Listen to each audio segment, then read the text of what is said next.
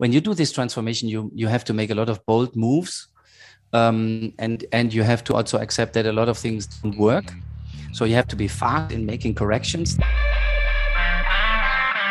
Welcome to Manufacturing Happy Hour, the podcast where we get real about the latest trends and technologies impacting modern manufacturers. Manufacturing Happy Hour. Each week, we interview industry experts that are at the top of their craft and give you the tools, tactics and strategies you need to take your career and your business to the next level.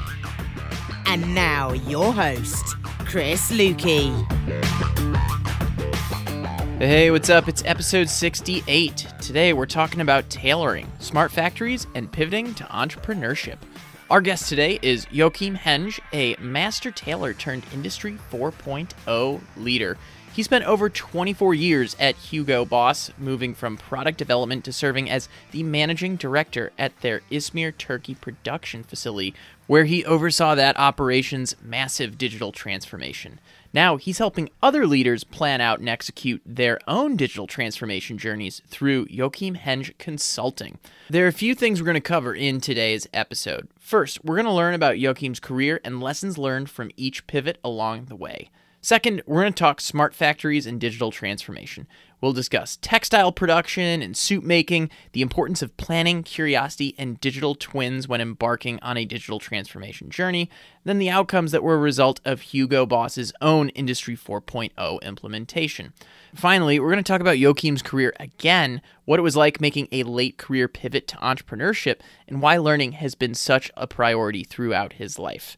After this episode wraps up, if you're interested in connecting with Joachim or learning more, head over to the show notes page at manufacturinghappyhour.com/68. And if you enjoyed this episode, or if you're a regular listener and you've been meaning to leave us a 5-star rating and review for a while, head on over to manufacturinghappyhour.com/iTunes to leave us a 5-star rating and review at Apple Podcasts. You can do that on your desktop or on your iPhone, and it's super simple. In fact, I'm going to read you one of the recent reviews that was short and concise. John recently said, "Great podcast. I listened to one show and was hooked, and have also found a few other podcasts that are great along the way. Really enjoy the content, humor, guests, and more." Well, hey, thank you, John, for taking the time to leave that 5-star rating and review. And if you too leave a rating and review, I will make sure to read those on the air. Again, that's over at manufacturinghappyhour.com/iTunes. And with that, it's time to start today's conversation. We're going to take a little audio journey over to Joachim's home country of Germany to start today's discussion.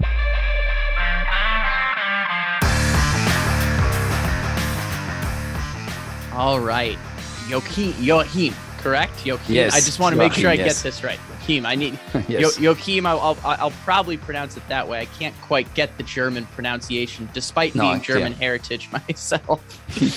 So, welcome to the show. It's great to have you here. I've been wanting to have you on the podcast for a while after hearing all you had to share about digital transformation. You see your work at Hugo Boss now seems to be well known. So it's exciting to have you here. I think folks are going to enjoy this episode. But before we get into tailoring and smart factories and manufacturing, I have to ask you, if we were having this conversation in Germany over a beer, where would that be?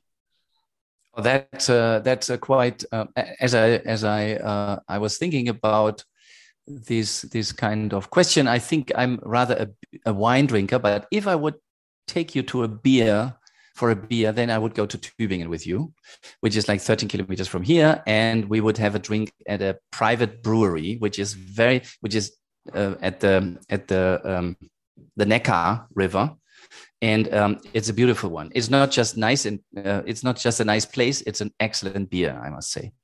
Sounds excellent. So are you saying it's actually on a river then? Is that the setting? Exactly. It's right spot on the river, and a very historic part of Tübingen, which is like 1,000-year-old city.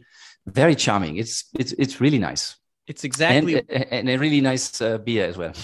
It's exactly what I envision when I think about drinking in Germany. So let's say we're having that beer. Let's say we could be somewhere else having wine as well. Any beverage will really do in this scenario. Yes. But I always ask a question: if you can simplify the things that you're most involved in, as if we're having a drink, how would you describe Smart Factory or Industry 4.0 in 1 minute or so? What does that really mean?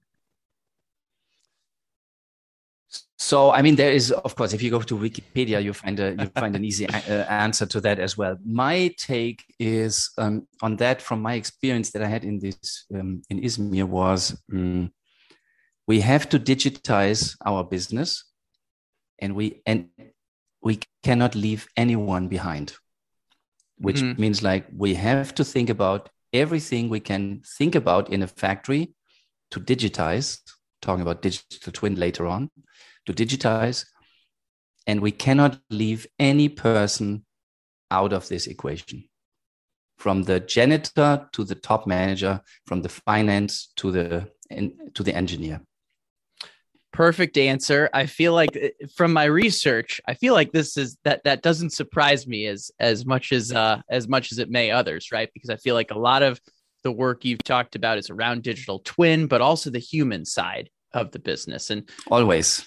Particularly with something like tailoring and textiles, right? There's so much personalization to it, not only in the product, but the people behind it as well. So, absolutely. I mean, our industry is very people heavy. You know, you have industries where you are machine heavy, and like when you go into the textile industry and you go into spinning and weaving, you can literally have a room with hundreds of machines, and there's one person overseeing it, because basically everything is done automatically. The machines are reloading themselves automatically when it comes to spinning, and in weaving you have lots of machines, and there are like one or two people checking and cleaning a little bit and something like that. The rest is done automatically. When you go on a shop floor of assembly, like production, then you have basically one machine, one person, or even like sometimes when you go to Asia, one machine, two people. So we are really talking about, when we talk about this industry, if you forget the apparel industry, if you forget people, then you're never going to make it. That's very easy. Yes, and we're going to take a deep dive into that here in about 3 or so questions. But I first want to get to know you a little bit, because I think this is a historic moment on Manufacturing Happy Hour. We've never had a master tailor on the show before. That's true. Probably true. It's also not the usual career path to end up in digitalization when you start being a tailor. So I must say I was always very creative in my life, and I wanted to study art in the beginning. Then my uncle said, okay, you can be an artist, you can become an artist, but probably you will not become very like wealthy, or let's say you will not earn too much money. And I didn't like this when I was 19.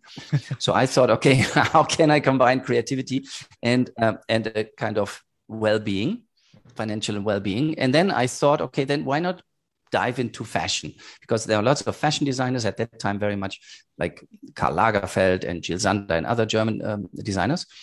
So I decided to become a tailor. And because I was always intrigued by how it's made, I didn't decide for studying tailoring, but really becoming a tailor, literally sitting on a table for hours and hours and stitching a suit.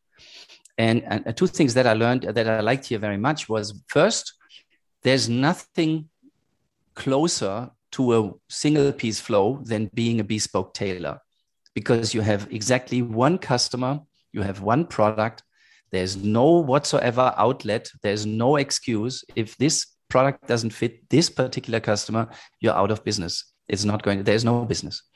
So I learned a lot about details, and I learned a lot about customer centricity, let's say.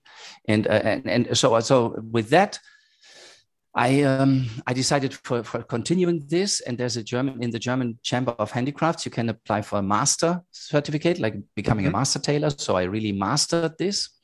And then there was a guy from a shirt company. He said, listen, you can become a tailor and do your own shop, but why not automize yourself, let's say industrialize yourself a little bit, so that you have a better process in making suits, and not only doing things by hand. So he suggested me to go into the industry, and then in the industry, a full new picture appeared. Like, oh my gosh, I can be so creative on scale, not just for singular people, but for many people, that I decided to stay there. And then based on that, well, I went into product development. Later on, we are going to talk about that for sure. But later, then I went into management, and I was attracted by technology, and lots of things coming in the next minutes. Yeah, but this is basically how strange a career can be. Like you start from, you want to be a painter or a tailor, like an artist, and you end up talking about Industry 4.0. Yeah, it's a very interesting career evolution. It kind of makes sense a little bit, though, right? You said you started with that single piece flow. You mentioned, I think I've heard at one point you were looking to open your own tailor shop, essentially. But yes, this is absolutely. Yeah, and you pivoted, and I think you said it really well. You could do creativity at scale when you were at Hugo Boss, right? I guess one thing I'm curious about is as you scale up there and you look at going from product development to leading 4,000 people at the Izmir Turkey plant. Tell me what that was like, because I feel like I can see the evolution of going from a tailor to creativity at scale.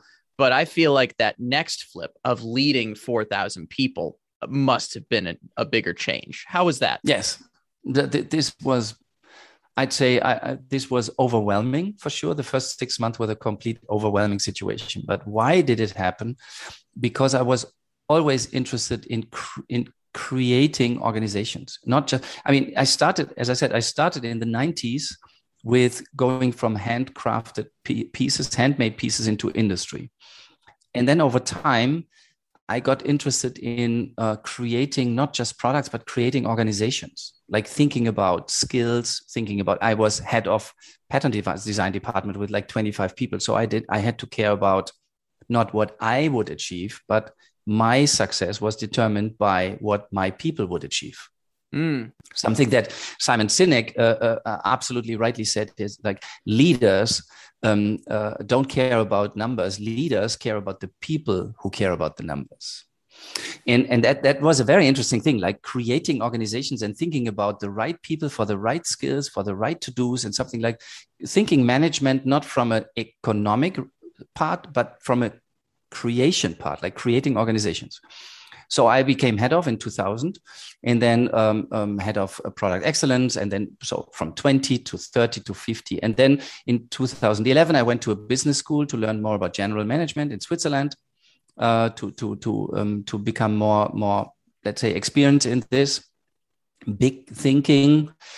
And then in 2015, I was going to leave Hugo Boss because I said, listen, I have done so many things here. So why would I say after 20 years, that's it. And then they said, listen, we need someone for our factory in Izmir.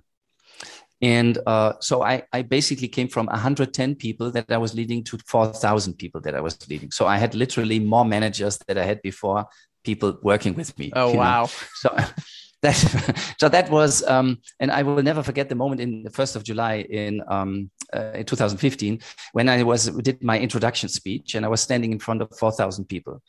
Now, when you stand in front of 4,000 people, that you feel, you literally physically feel complexity, and you feel responsibility, and it is like a rock concert. You have all these people looking at you, like whatever you say is you cannot excuse, or you cannot take down, you cannot cut off. We can cut this recording here, but when you stand in front of 4,000 people, you can cut nothing. Yeah. So it was a very funny thing, because we had a translator. I was giving my introduction speech in English, and we had a translator coming from Istanbul to put this into Turkish. And he was sweating blood and tears, because he had also never stood in front of 4,000 people. So we had this kind of a very funny moment.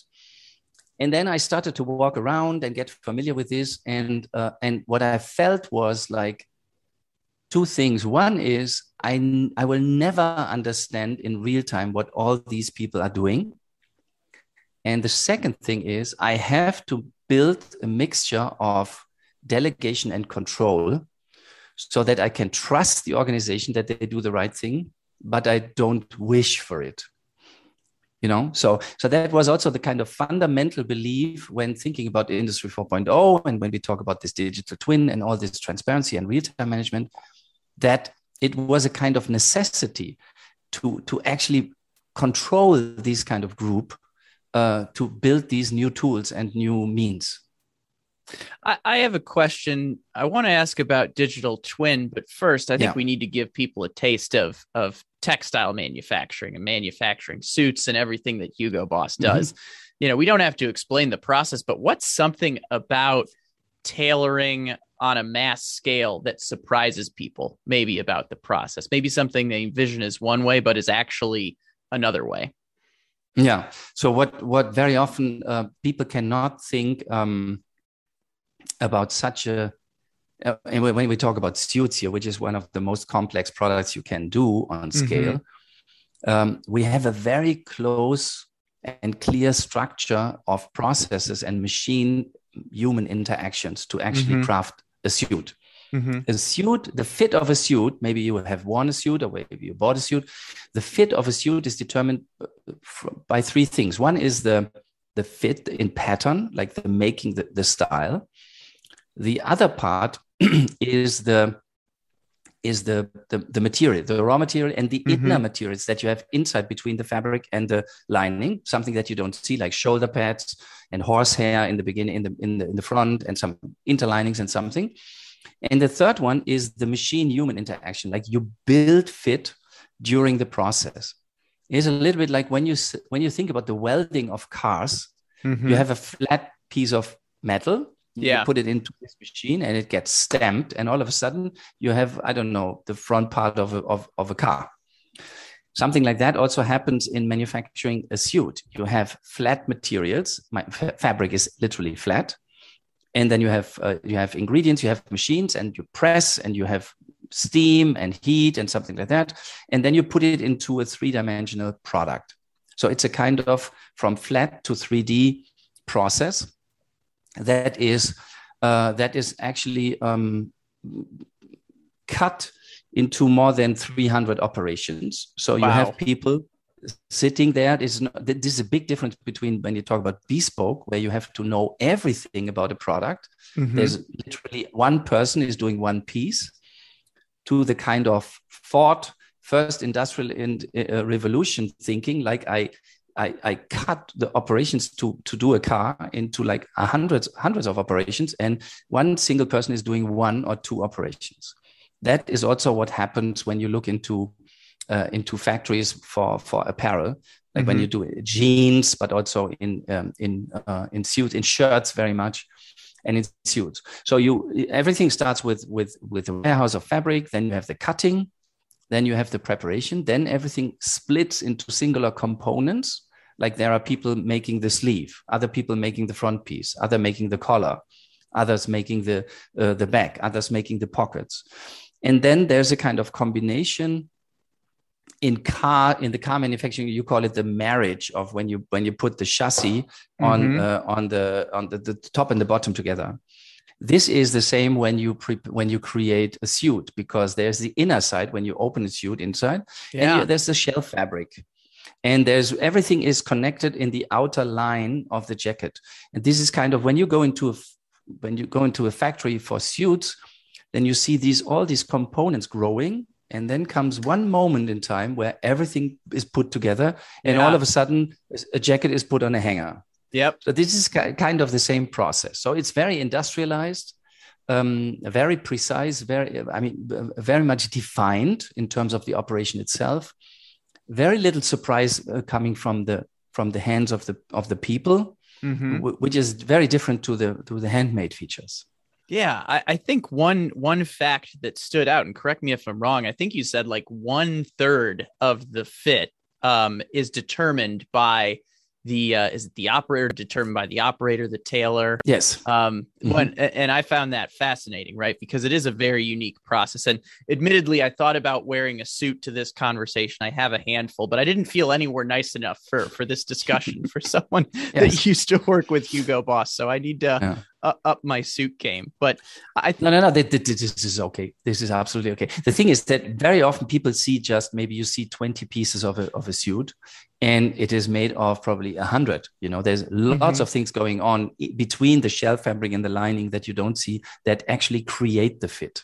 Yeah. And this is the human machine interaction in the process. Well, this is a good segue into, let's say, the Industry 4.0 digital twin part of the conversation, because I've seen your TED talk. There's a good 20-minute video out there that I'll put in the show notes as you describe what you did at Hugo Boss for the digital transformation there. My question, though, is if I heard you correctly before, before you went into really transforming anything, you created a digital twin of the process. Is that correct? Let's say I created a digital framework first, Framework.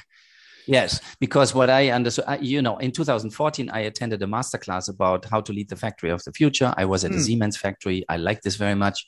I fully understood the concept of the digital twin in this factory because I was literally there and I was looking into, and I was in a board. They had a boardroom for quality, which looked like NASA. It was full of screens of what's running and what's working right now in this factory, which is a 3-shift factory, lots of robots doing the semiconductors. So I thought I really understood, like, I can stand in the factory and think and run around and see what's happening. And I can stand in this room and look to all these screens. And I also understand what's going on. Yeah. So there's this digital copy of what's actually physically happening. Mm-hmm. And that is what I deeply understood. And when I started in 2015, that was my first framework that I started to work with, and we put into our offsite meeting for the strategy with the top management. Like, how can we create this digital twin mindset of really deeply understanding that whatever we can touch and feel and see, we can actually also have as a copy in the digital world. When you that was the beginning. Yeah. When you say creating that mindset, this brings up another thing that I've heard you talk about before, is creating a space of openness and curiosity across all the people. How do those tie in? How did you go about doing that with a 4,000 person facility and probably a lot of people up at headquarters you had to work with as well? Yes. I was on one thing, I was fortunate that I was 2,000 kilometers away from the headquarters. So I could really, I had to report the financials and the quality and the lead time and whatnot. The KPIs once a month, and the rest was basically done by me. So I didn't have to convince bazillions of peers on top management level to start moving. That's a good thing, because when you do this transformation, you have to make a lot of bold moves, and you have to also accept that a lot of things don't work. So you have to be fast in making corrections. That's why the more people you involve on top management level, we all know that, the slower it gets, in terms of agility. It's not that it's a bad thing. It's a good thing to talk to as many people as possible. But when it comes to agility, it's good you have speedboats. You don't want to have a Titanic, So that was one thing, really having a team and being agile. And then one thing that I also immediately understood is, like, I have to craft a story, an existential threat story that everyone in the organization would understand and would support. And the story about that was very easy put. There's always a cheaper country. For Turkey, it is an existential threat if you do something that another country can also do just 20% cheaper. That's an existential threat. So coming from this story, when you realize, like, I do an excellent job today, but if I just continue doing that and improving this, like I do my continuous improvement story, I improve my efficiency every year. And in 5 years, there are others coming and doing something completely different than me, just cheaper or better or whatever. I'm out of business anyways. No matter how hard I improve my lean activities and do one Kaizen after the other, if I cannot find a reason why I exist in 5 years' time, I will be out of business no matter what I improve. So I built this existential question about who are we in 5 years' time to stay relevant in the portfolio of Hugo Boss. And in Izmir, we produce like 70% of the global production. So we had to stay relevant in the portfolio of Hugo Boss for my colleagues at the headquarters. And we had to stay interesting in terms of the financials. And that turned into, like, okay, we cannot just continue with lean and Kaizen and whatever. We have to do things obviously different. And the difference here was we have to do something that a cheaper country cannot do. And that can be complexity. We bet a lot on complexity, and we bet a lot on lead time. Cost is anyway something that you have to have under control, but it was about lead time and complexity. And if we would do something that another country would do for the same cost, but we could do so much more complexity because we can handle lower order sizes, we can have shorter lead times. For the same cost, people would always opt for us because they say, you know what, we have this capsule collection here, so 1,000 pieces here, 50 pieces there, and we just bring it. While when you go to Bangladesh or Sri Lanka or Thailand or Myanmar or wherever, or China, people would say, yeah, we can do this for you also for this price, but minimum order quantities is like 10,000 pieces. Mm-hmm. And when you go to your colleagues and say, yeah, listen, minimum quantity is 50, mm-hmm. you give them so much more freedom for their allocation. I think you brought up a great point that a lot of folks listening to this can learn from. About in some ways there's always a cheaper country comment. It's about figuring out what are your differentiators, right? There's exactly. always cost, right? You need it to be competitive, but you can do complexity and you can have an advantage on lead time as well. And I think many times people only think in terms of cost, unfortunately. And they think about Industry 4.0 only about technology. Yeah. And this is just the tool. Well, it's not the reason for Industry 4.0 is not because there are computers on this planet. Mm-hmm. The reason is because our world of consumers is getting more complicated. Mm-hmm. And therefore as a manufacturer, we produce for consumers. So if mm-hmm. we have more different consumers to handle, we need tools to handle complexity. And one mm-hmm. of the tools to handle complexity is digitalization, and off we go. But we don't start with digitalization. This is the tool ultimately.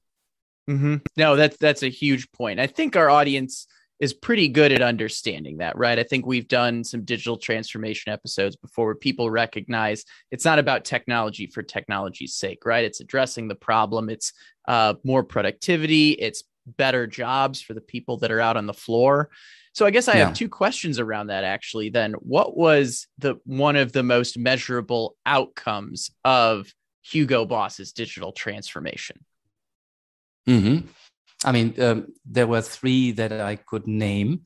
One was that our cost per minute decreased while mm-hmm. the wages increased, while the inflation increased, while lots of cost increased, our cost per minute decreased. Mm-hmm.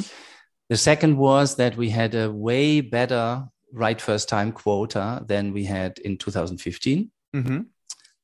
And the third one is that we had like double or triple the amount of complexity that we could handle in low order sizes that we can do in 2015. So everything was investing on this story about existential question, why do I mm-hmm. exist at all? Mm-hmm. And if the market gets complicated, no one wants to talk about higher wages, higher cost. We have to talk about fair wages. So we have to increase the wages for the operators and stay profitable anyways. This is a very fine balance of you have a lot of stakeholders in play here. Mm-hmm. And these were probably the three ones that were the most important ones. What was the impact on the people, specifically on morale, retention? What's maybe something you can highlight in that regard as well? Yeah. That was I had a funny discussion on us. We had a stakeholder conference with Hugo Boss, and there were some professors for sustainability, and they asked, of course, Rick's question immediately. Like, I made a presentation on Industry 4.0, what we do, and then immediately they said, but come on, with all this transparency, don't you think that your employees feel like hollow? Like completely glossy and glass, but like you measure every component of your factory, like also people data and something. So don't these people feel like measured, like robots? Mm-hmm. And I said, you know what? We had lots of interviews. We made lots of interviews, and the people actually like it. And then she said, this is just marketing talk. So can I come? And I said, yeah, come, please come. I mean, there are 4,000 people. Ask them. I'm not making jokes here. Come. So she came with 3 other professors, and they spent 10 days there. They came there were some others. They came actually twice. So they made a case study based on this. So they came and invited, they interviewed maybe 150 operators, and not just saying do you like it? They made very smart questions like, can you describe how this has changed your life? And So they made very smart, so to get really insights from the people. And basically what this professor said is, she said the main outcome of the employees' minds was, I am my own manager. I need no one to ask for my performance. I don't have to go into the HR department to understand my pay slip at the end of the month, because I've seen it before on my tablet next to my sewing machine. I know about my performance. I know about my efficiency. I know about my quality levels. I know about my skills. I can ask this thing about trainings. I am basically my own manager. I don't need a supervisor to do that. And even if my needle breaks, I push a button like Amazon Dash button, and there will someone from the logistics department will come and bring me some needles to make my job. So basically what they understood was, and that's what I'm always emphasizing on when thinking about this transformation, is they saw that this is an enabler to do their initial job better. Mm-hmm. And that was the convincing story also for everything. And we always, whenever we would put some technology into place, we would always think about and that comes from my history from Taylor, we would always look for the end user to have a benefit, because no one on the shop floor cares about the higher EBIT in the pockets of the owners or the shareholders. Why would I care? What does it have to be with my life? Mm-hmm. There's no relation to my life if someone else has higher EBITs.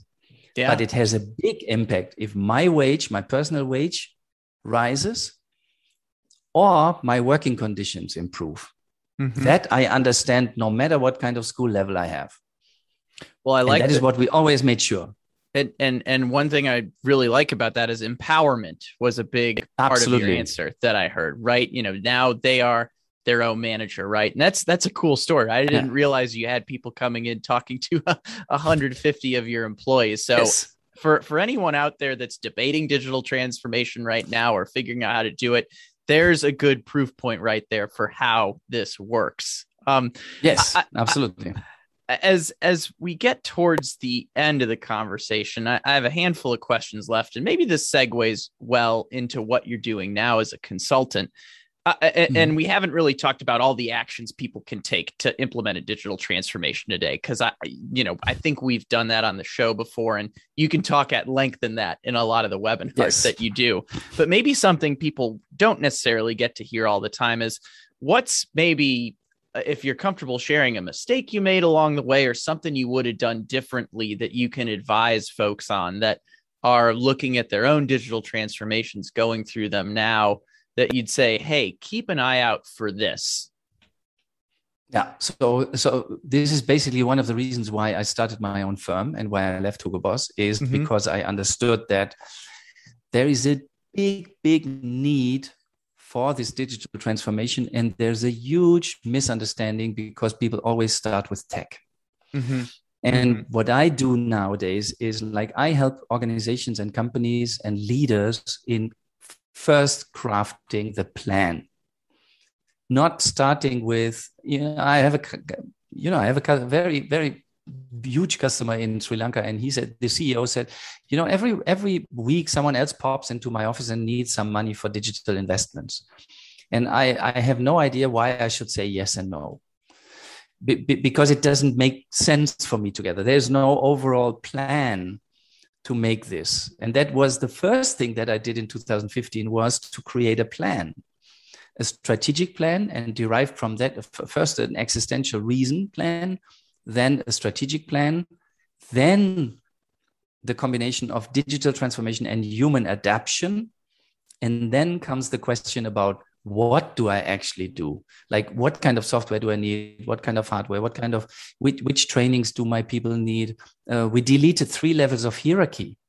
If you do that, if you delete levels of hierarchy, then this is a big job to actually redistribute jobs and realign people and empower people in lower positions, because you have the level above is just gone, you know. So that is what I do today with the clients and the companies that I work with, is really starting with a plan. Right. No, and you've made it very clear. It's not about the tech. It's about crafting the plan. I think that's been a great theme through this interview. For anyone listening, we will link up to Joachim Hensch Consulting in the show notes so that people can get there. It's your first name, last name, consulting.com, I believe, is where people can find you. So we'll make sure that if you are looking for digital transformation advice, smart factories, Industry 4.0, whatever you call it, that you have a way to connect at the end of the episode. But my question around this is, what's it been like going through like a late stage career pivot, going from someone that spent 24 something years at Hugo Boss to now you're an entrepreneur? What's that been like? Yeah, that is a very different life. You know, 1.5 years ago, I was surrounded by thousands of people, and I found it natural to fly 2 times a week, Turkey, Germany, and that was all just normal. Now I'm working from home. My web designer comes from Sri Lanka. My web designer is sitting in Jakarta. I have some salespeople and connectors to clients in Pakistan. My social media manager is working from Ankara, Turkey. My colleagues that I work with in the assessment come from Izmir, Turkey. I have a marketing and a person and salesperson in Portugal, and I'm sitting in Germany, and my clients are sitting everywhere. In other words, why I'm saying this explicitly is this pandemic has changed the way how we think business and how we do business. And this is not going away. And while for me, it was just normal to ask someone in a big corporate a question 1.5 years ago. For me, it is just normal nowadays to talk to 4 countries and whatever clients in one day and sitting still in my office. So that is the biggest change that has happened from being surrounded by this corporate world to being an entrepreneur and having to fix everything by yourself. But there has never, but from my point of view, there has never been an easier time to start your own business than today, because the acceptance, for example, for two years ago, there would have never been an acceptance from a manufacturer to work with a consultant 10,000 kilometers away. They would always say, you have to come. We cannot work with you if you don't see the factory by yourself. You have to come. And now, actually, I'm right now thinking about, in January, I will try something new, which is a very new thing for me also, which will be digital Gamba walks. So I'm right now working on a way to have literal 3D virtual Gamba walks while at the same time still sitting in Germany. Yeah. So there's lots of new technology coming, which will be great for our business, and that is something that I can do now as I'm a late entrepreneur, that you say. So I have 37 years of experience of my job, and still I have like 10 years technology ahead. Yeah. This is an unbelievable freedom, you know, to do something completely new, and I want to do new things in my life. Well, that's one of the last questions I do want to ask. Everything you've talked about, from just starting your career as a tailor and then being curious about doing new things, what made continuous learning such a priority for you in your career? I think I'm a curious person by nature. I was always a curious person. I was 10 years old and I got a big clock as a gift, and it didn't survive the day because I opened it completely and I wanted to understand how things are made and how it is made. So I crashed it. So in other words, I have an infinite curiosity about new things. And I think this is just going on. I literally think now about driving with my wife in Norway with a motorhome, and then from time to time stopping and making consultancy digitally, because as long as I have internet, I can do this everywhere.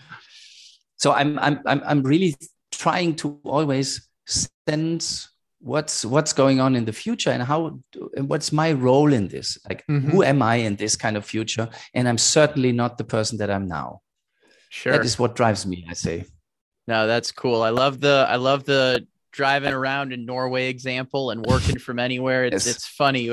Our guest last week was from Sweden, actually. So Scandinavia keeps coming up on this podcast as of late. I don't quite know why, but no, this has been because of the nature. Wilderness. Yes, the skiing, the outdoors. I still need to visit myself. I haven't been yet, but no, you've crafted a really cool career for yourself, Joachim, and it's been excellent having you on the show. Is there anything you wish I would have asked you that we didn't get to in this conversation? No, the only thing that sometimes happens, sometimes people connect me so much with technology that I must add here that there's no way that you can digitize a nice beer with a friend. Well, no way. Said. Well said. Yes. Hopefully, whether you come over to the US or I make my way over to Europe again, we'll get a chance to have that beverage, whether it's beer, wine, or whatever it is. I look forward to that day. What's the best way to connect with you, whether that's social media or your website? I'd say probably the easiest way is to get on my LinkedIn account. You find me on LinkedIn and just get in touch with me, and then we keep it from there. We move it. This is the easy. I'm an easy, approachable person. Absolutely. Well, I see you on LinkedIn all the time. For anyone out there listening that's looking to learn more, Joachim's always hosting great webinars around digital transformation. I think you're getting over 1,000 people signing up and showing up for these. Yeah, no. So you're crushing it right now. You've been it's been excellent talking to you on the show, and looking forward to that beverage down the line, Joachim. Yes, absolutely. Thank you. Thanks everyone for listening, and to you, Prost as well. Yes, exactly. Prost.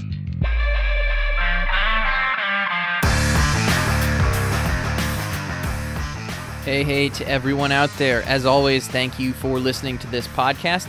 And a big thanks to Joachim for jumping on today's show. I actually learned about Joachim 6 months or so ago through the Industry 4.0 Club. If you're not familiar with Industry 4.0 Club, as a side plug, make sure to check them out. They're a group that's big over on LinkedIn and Clubhouse. Great group for networking within this industry. But I've been excited to hear Joachim's story in more depth, and I hope you enjoyed it today as well. As I mentioned at the start, if you want to learn how to work with Joachim and his consulting firm, head on over to manufacturinghappyhour.com/68. It's a great spot to find him on LinkedIn as well. And if you enjoyed this episode, please consider leaving that 5-star rating and review over at Apple Podcasts. Again, you can get there by going to manufacturinghappyhour.com/iTunes, and that'll take you there on your desktop or on your iPhone, where a review can be as short as a couple sentences. And with that is a wrap for this week. Short and sweet on the outro. Looking forward to seeing you back here next week. Stay innovative, stay thirsty. Cheers. Thanks for listening to Manufacturing Happy Hour, powered by the Industrial Network.